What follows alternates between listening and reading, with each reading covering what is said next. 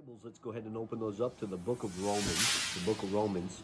We are in chapter 6, and we're going to pick it up in verse 5. And we're in this section of Scripture where Paul is talking to us about how we are now dead to sin, but we're now alive to God, right? And I think sometimes one of the things that God wants us to learn in the book of Romans is I think sometimes we think there's something we have to do to make ourselves dead to sin. And there's something we have to do to make ourselves alive to God. But really what Romans is, and really from chapters 1 through chapter 11, Paul is giving us doctrine. All of Paul's books, and Paul the Apostle, he wrote 2/3 of the New Testament.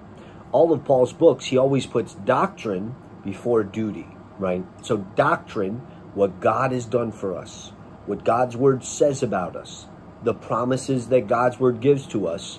We need to learn those things, and we need to realize if God says it, it's money in the bank. God's checks will never bounce. And because we are, this is who we are in Christ, because we're dead to sin but alive to God, Paul will then take us to chapter 12 through the end of the book and say this is what we do in response to those things. So, chapter 6, verse 5, for if we have been united together in the likeness of his death, what does that mean?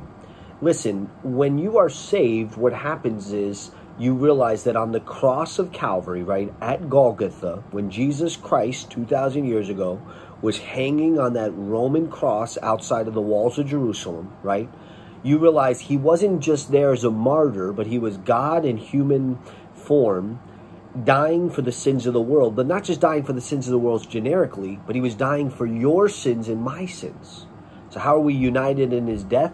We realize that when Jesus was on that cross, we were there too, in essence. He was there dying for your sins and my sins, right?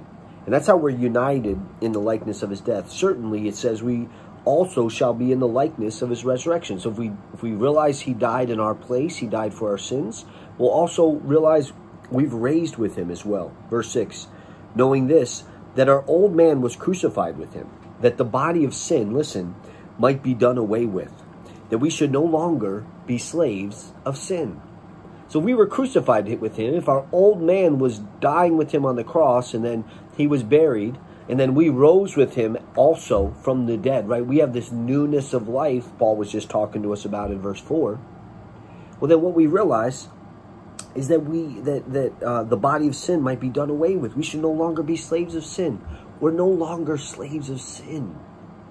There's people in this world that they say, well, I'm free, you're a Christian now, and you can't do anything fun, and this is Christianity. It's just not true. I've said to those folks, I said, well, listen, why don't you this next week, don't go out drinking, right? Don't go out partying, don't do any of those things that you say you're so free to do. I want you to see how free you are, because what you don't realize is you're actually a slave to those things. You're a slave. That's your master. I've said it before, and I'm sure I'll say it many more times. Listen, the key to life is actually finding the right master. And Jesus Christ is our Lord. He's our Savior. He's the right master. He's the one that loves us, that serves us. And people think, well, I'm not under any master. That's not true. The world, the flesh, and the devil. Before you're set free by Jesus, those are your masters. The world, the culture, the world system, your own flesh, this body of death that is going in an opposite direction of God, and the devil himself, man. He's pulling the strings. He's like the puppet master behind it all. And the Bible tells us here, we should no longer be slaves of sin. Verse 7, for he who has died has been freed from sin. Verse 8, now if we died with Christ, we believe that we shall also live with him. Verse 8, knowing that Christ, having been raised from the dead, dies no more, right? Death no longer has dominion over him. Jesus Christ died once. Death no longer has dominion over him. That was it.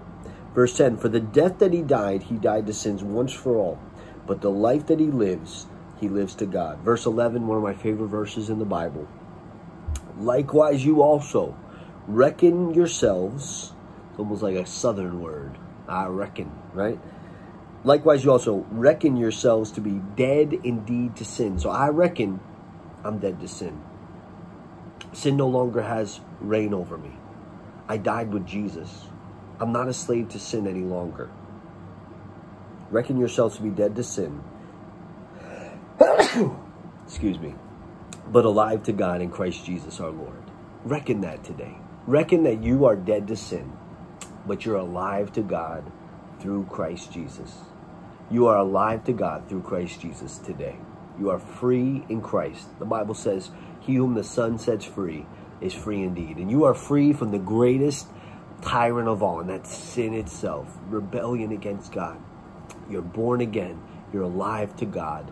And it's not something you have to work for. It's something you need to yield to. You need to let the Spirit of God lead you right to the feet of Jesus, knowing you're right with him today. Father, bless us with this knowledge today. May we reckon ourselves dead to sin, but alive to you today. In Jesus' name, amen.